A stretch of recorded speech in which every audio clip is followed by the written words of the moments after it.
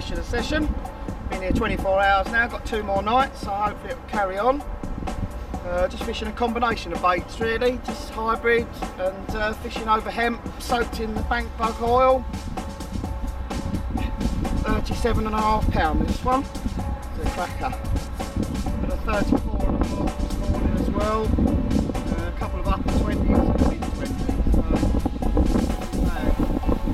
bit of weather we've got, nice strong northerlies, we had a bit of rain this morning, so hopefully it'll turn the fish on. Get this one back, I'll try and get a bit of footage underwater and hopefully catch some more.